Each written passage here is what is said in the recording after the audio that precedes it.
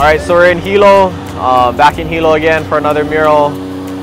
Working with the students from UH, and I'm probably going to do all this over again because the lift is running and very loud.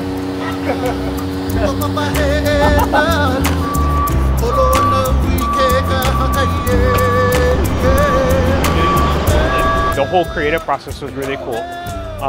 What I love about it is that it was really in the hands of the students to come up with the concepts, and really, so we didn't get to see the multiple days that went into that, but what we got to see is first a black and white sketch of the concept that Estria came up with based on the conversations that he had with the students. So what was exciting is he saw a black and white sketch, and then the meaning. You know, we went into a half-hour presentation about really what the deeper meaning is behind the illustration. And then he showed us the color version, which just completely blew our minds. Yeah,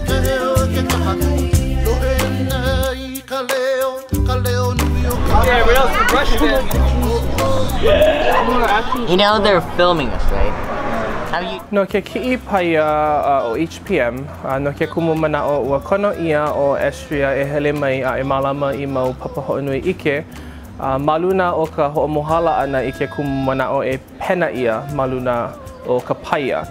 No ka upapa o lalo Hawaiʻi makahiki ʻelua, no leila nana I malama I kekahi mau papahoʻonui ike a na'u I hoʻokele I kekahi mau papahoʻonui ike. Au ka mana'o nui, o ia hoʻi ke ia, he aha hoʻi ka mea e hilo ai o Hilo.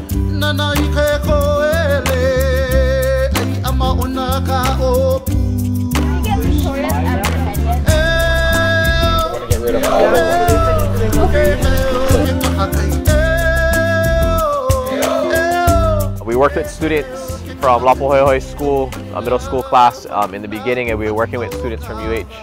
But they're on spring break, so they're kind of coming and going, so we don't have a core group of students who are here every day in and out. So it's going to be a lot of lead artists that are going to be working on this. Nice work. It's very colorful. Yeah. It's very nice. Perfect timing. Yeah.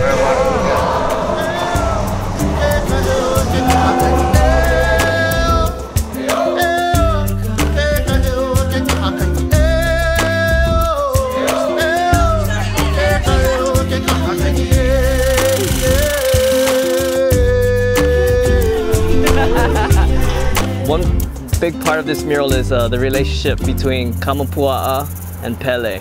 So Kamapua'a is sort of represented by the forest and Pele by the lava. And in the stories, people know them to have like a tumultuous relationship. And it's about coming to understand each other's elements because they're sort of opposites because they have to work together for a common thing. So, you know, like the lava, it wipes out the forest, but then over time the forest turns that lava back into a forest. So it's both about rejuvenation and new beginnings. So that kind of connects with like mihi, you know, ho'oponopono. New beginnings start with forgiveness. And then in the centerpiece there's a ohia hand, and it's holding up a lehua blossom. And that represents Ohia and Lehua, these two lovers that wanted to be together forever. And so that represents, the tree and the blossom represents like that eternal love, that idyllic relationship. And so it's sort of like through the struggles of learning how to work together, you can have that kind of a love, that kind of a relationship. The mural also has 3 piko. This is your piko E is up here. It connects you to the heavens. It connects you to your ancestors. They're always right behind you, yeah? And then this one connects us to now. So when we talk about we, most people talk about we like us in this room, or we, this group. But we is also the heavens, us, and the earth. And so that's what the 3 piko are about. And then in the background there's hula dancers, and we're gonna try to make them look more connected to or a part of the background elements, the 2 mauna, the plants, the sky, the different realms. And that's the gist of this mural.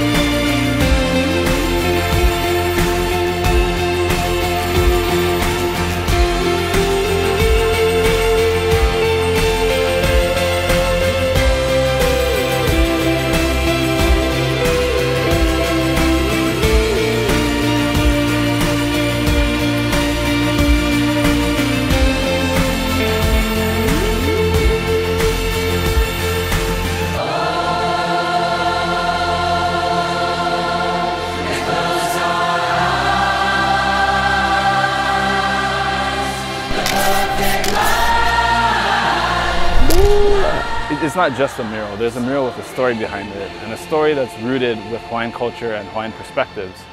Lana e kamana o inei aina na ke kuru au moe au I he amai.